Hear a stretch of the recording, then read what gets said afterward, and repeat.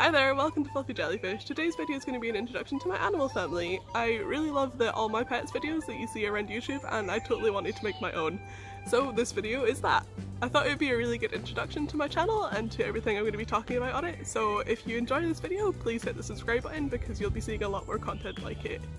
So if you're new to Sorry, I was pigeon. If you're new to Fluffy Jellyfish, hi, welcome. My name's Chloe. I have been passionate about animals all of my life and more recently I've started to work professionally in animal care. So I'm a cat sitter and independent dog walker, and I also started volunteering at the local Birmingham Wildlife Conservation Centre, and I really hope to turn my passion for animals into a career. So I started up Fluffy Jellyfish as a way to share my animal learning journey with you. So if you are interested in that kind of thing, please hit the subscribe button and follow me. I think I've asked you to do that twice now. I'll just keep saying it, subscribe! Anyway, without much further ado, let's meet some animals. So first off we're going to meet Piku, the Syrian hamster, and we're meeting her first because she was up and about while I was walking through, and her ears are a little bit curled back because I think she's still a little bit sleepy, but she was awake when I woke her up. She was awake when I woke her up? She was awake when I walked through. I think she was just grabbing some water, so I'm only going to keep her out for a very short time while I introduce her to you. So Piku is a Syrian hamster. She is a banded cream black-eyed Syrian hamster. Are you? Yeah. So Piku is just over a year old. She's about 14 months old. We got her from Pets at Home and she was a little bit of an impulse buy, which I would highly recommend not doing.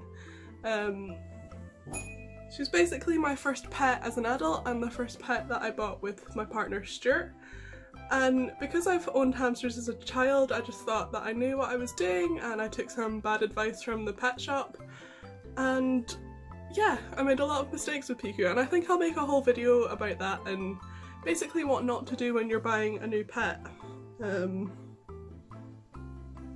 Because while I love Piku and while we do now have the correct cage size for her, we did make a lot of mistakes when we first got her. So yeah, I think we should do a video all about that, shouldn't we, Piku? You can tell them how much of a mistake I made. But she's adorable and I think I'm going to pop her back now because she is very sleepy. You want to go back home? Go and do your hamster thing, whatever you were doing before I disturbed you. Back home, back to bed.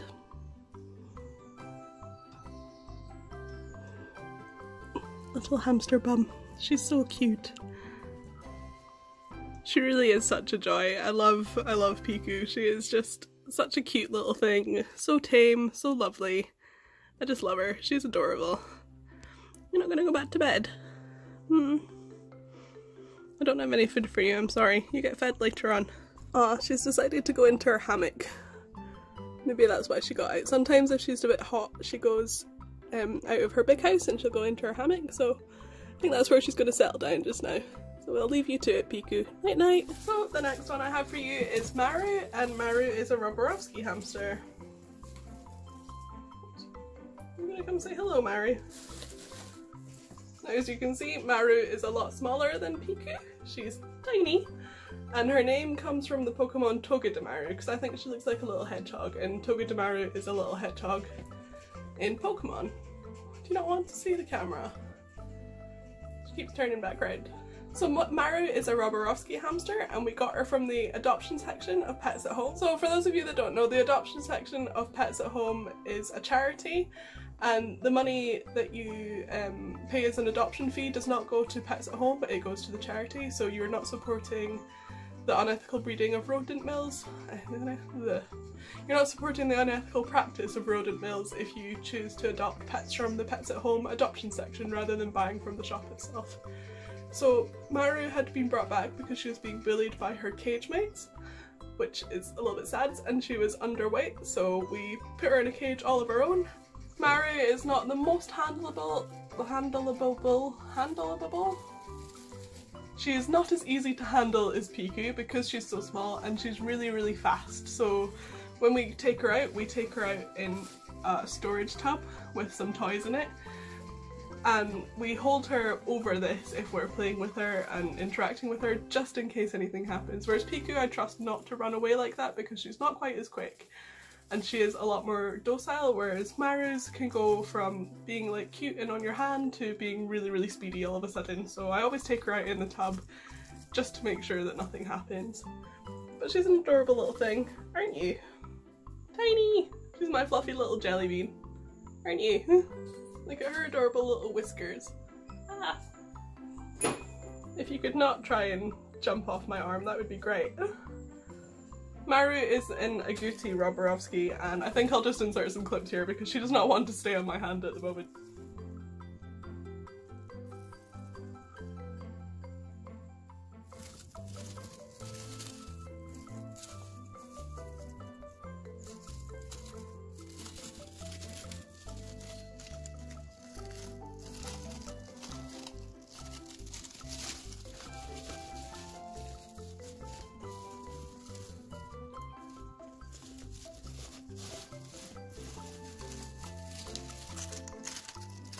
Would you like to go back into your own cage, Maru?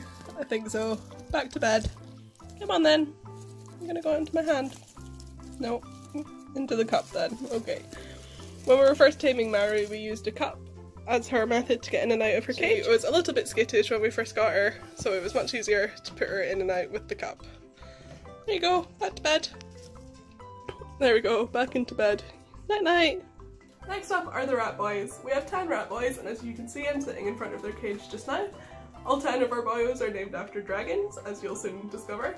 So I'm going to show you each rat and tell you a little bit about them. So this first boy is Haku, and he is one of our original 4 that we got from a breeder, and these 4 are about 14 months old.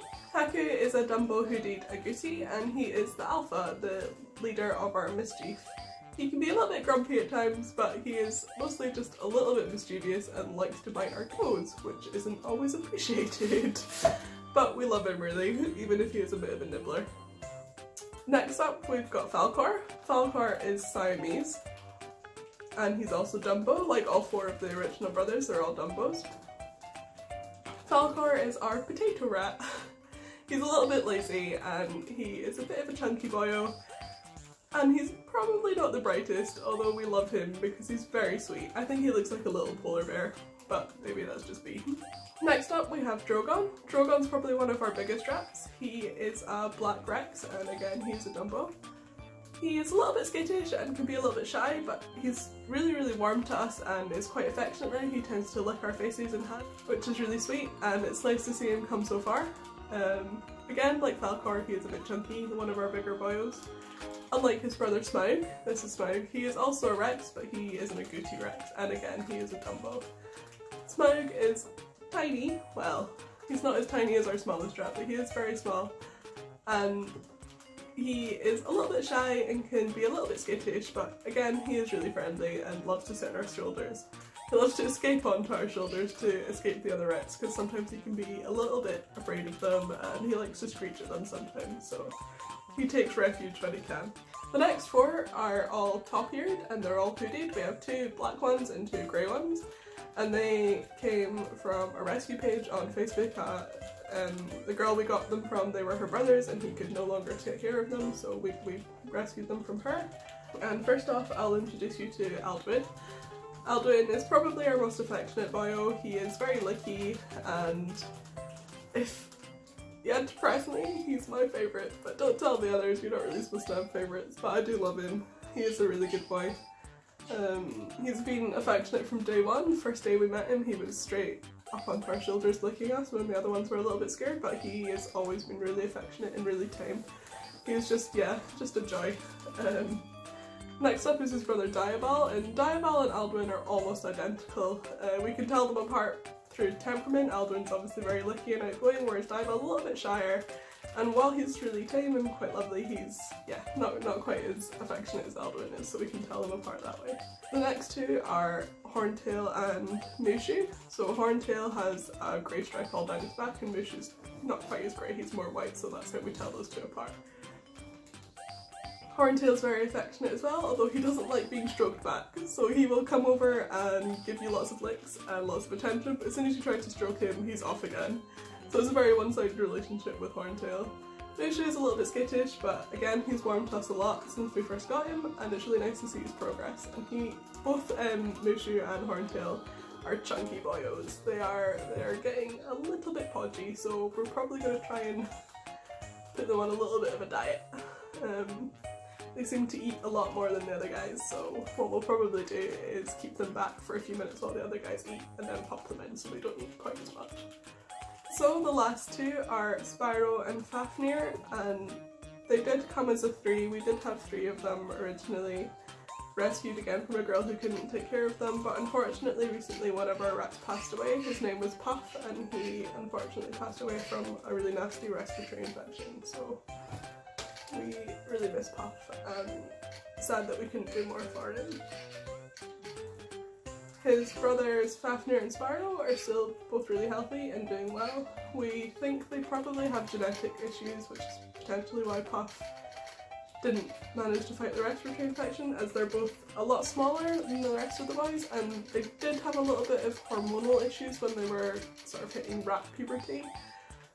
But now they seem to have come around and they are a lot better with each other now. And they've integrated themselves into the group really well. But as you can see, Fafnir is tiny compared to the other rats, and Spyro is quite small as well. Fafnir is a hooded cream top-eared, and Spyro is hooded goatee. Both of them top-eared. So I hope you enjoyed meeting all of the rat boys and getting a little kind of tour of their cage as we went around and met them all. I really love owning rats. They're so dynamic and they are like little dogs, so people that don't like rats, you really need to meet some because they are amazing little creatures and adorable. I mean, look at them, they're so sweet. How can you not like these little faces? They're just so cute. There will definitely be more of these videos to come. I have loads of ideas for rat videos, so please subscribe if you want to see more of them, and if you want to see more of these guys as well, because they're so cute. Next animal. So next up we have the sea monkeys. They're perhaps not the most exciting pets in the world, but I really love them. I just find them really fascinating to watch, and I know they are simple little shrimp, but they're just, yeah, I don't know, I just find them really intriguing. I plan to have a few more sea monkey tanks, and I will be keeping you updated with them in one of my series all about sea monkeys and reviewing different tanks and seeing which kits work the best. So this is just the standard, or the original sea monkeys. And it's been going really well. I think we're on week 25 of me having this, and I think I've got 2 adults left. And I have seen a few babies about, so I'm hoping to get my second generation up and going, but we'll see. I mean, I know a lot of sea monkey tanks don't quite last this long, so I've been really lucky so far. And hopefully the babies will grow older and I'll end up with more adults and they'll keep regenerating, but we'll see. So if you're as awesome as me and love sea monkeys, then be sure to hit the subscribe button because I'll definitely be doing a lot more sea monkey videos in the future. This is Gamora. Gamora is my giant rainforest mantis. So I got Gamora at the Midland Entomological Fair last December. I got her as a sub-adult and she has molted once since I've had her, and this is her in her final form. Final form. It sounds like a Pokemon. This is her as an adult and what she will look like. She's about 7 months old now, and they live from 9 months to a year, so hopefully I've still got a good amount of time with her, but she is, I suppose, a bit of an older girl now. I really love owning her. I find her really beautiful and she's really interesting to watch. Oh, sorry. She just likes being up high, so she'll walk from hand to hand, which is quite interesting. One odd thing you might notice about Gamora is she's got big black spots on her eyes, and this isn't part of her natural colouring. It's called eye rub, and it's something that mantises do in captivity, where they just are really nosy with things that are going on around them. So she'll constantly be looking out of the glass and it'll rub against her eyes. Luckily, this doesn't affect her too much, it just makes her eyesight not quite as great as it would have been. But luckily mantises have 5 eyes, so... Are you licking me? She just licked my finger, which is a bit weird. So yeah, luckily mantises have 5 eyes, so she can still see and catch her prey, and I hand feed her most of the time anyway, so that's not too much of a problem.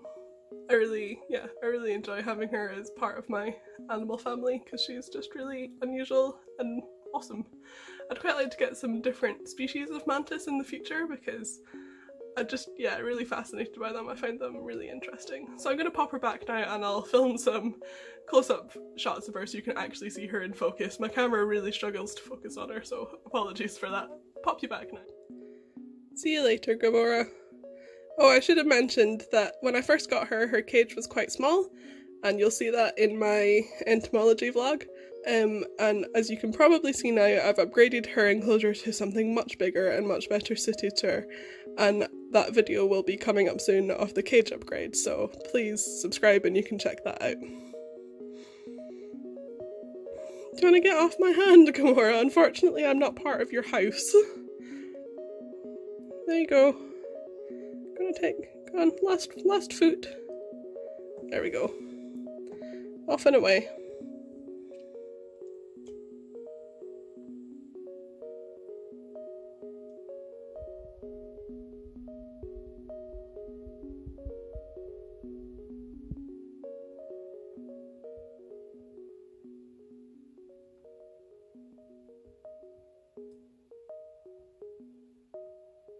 So next up is the most recent addition to our family. These are giant African millipedes, and we have 4 of them. I will admit that I can't tell them apart, but we have given them names. So they are called Obsidian, Onyx, Spinel, and Jet, so they're named after black gemstones. And yeah, while I can't tell them apart, I still thought it was important to give them names. So we got these guys at the most recent Midland Entomological Fair, and I've got a whole vlog about that, and I set up the enclosure. So that'll be coming soon, so make sure to hit the subscribe button to check that out.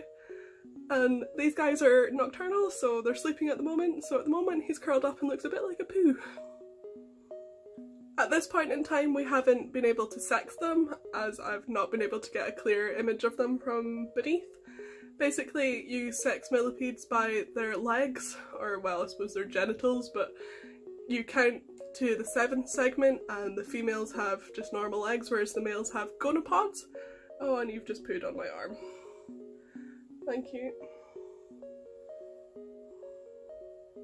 Oh, he's just pooing all over my arm, so I think I'm going to put this dude back, because that's a bit nasty. Yeah, I'm going to go deal with this before moving on with my video, I think, because that's rank. You're just gonna stay on my finger now, just while it's covered in poo. It's really nice of you, mate, thank you. This is the glamorous side to pet ownership, when your pet poos on your hand and then won't get off.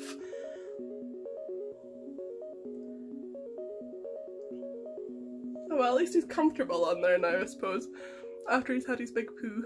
Yeah, you can see it, like it's dripped all down my hand. Millipedes also release iodine in their poo, and it tastes nasty, so basically stops predators from eating them. But when they're comfortable with you, they stop. So now he's stopped, he's comfortable on my hand. Do you want to get off though, because I really need to wash my hands. There he goes. Bye! Thanks for pooing on me. Quality content there for you guys, being pooed on by a millipede. And now he's gone. Yeah, so that's the chaos over. You've met all of my animals. I really hope you enjoyed meeting them, and if you did, please hit the subscribe button because you'll definitely be seeing more content like that in the future. Definitely hit the subscribe button if you want to see more videos of Alduin licking my face, because I feel that that's probably going to feature quite highly on this channel. This is what it's like owning rats. My mom's going to watch this and be horrified. Do you not want a rat bath?